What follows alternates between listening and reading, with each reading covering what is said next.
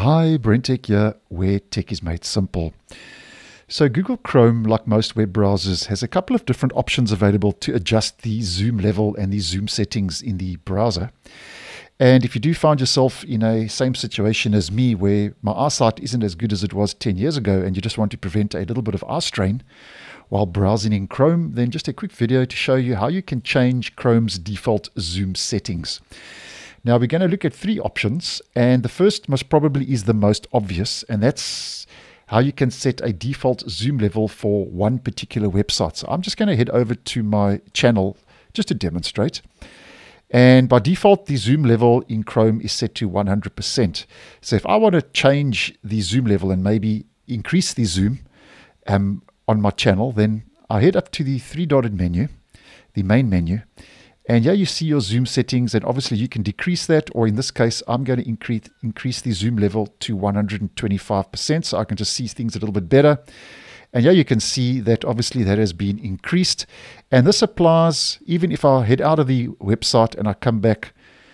If I come back to my channel, that will always be and always have a level of 125 zoom. And obviously if I want to put things back to how they were, I'll just go back and reverse the process. So that's the easiest option available, how to set a default zoom level for one website in Chrome. Then the next one is how you can set a default zoom level for all websites in Google Chrome. And for this one, we are going to head over to our main menu once again, and this time we're going to navigate to settings and our appearance page. And here you'll see on the appearance page, right at the bottom, you've got page zoom.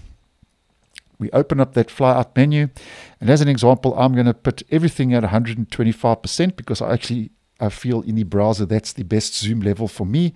Obviously that will vary from person to person, and there we can see I've zoomed in to 125%. Now this will set it across the browser, so every website I visit now, you'll see, will have a zoom level of 125%. Even if I go to Google Bard, just two examples, you can see that's zoomed in quite a bit. And if I head back to my settings once again and I head to appearance once again, we can just pop everything back to whatever zoom level is required. I'm going to pop it back to 100%, and there we go. You can even see Google Bard now has gone back to its original 100%. Now the next thing you can try is how you can manage zoom settings in Chrome. So for this, we're going to head back to the settings, but this time we're going to head to privacy and security. And we're going to head over to site settings and navigate down to the content. And here we're going to click on additional content settings, and here you get zoom levels. Now these are all the different sites that you have saved the zoom for, as an example for the default level on that site. So if you want to delete any of these options, and maybe just pop it back to 100% as an example, you can remove that zoom level that you have adjusted for any particular site.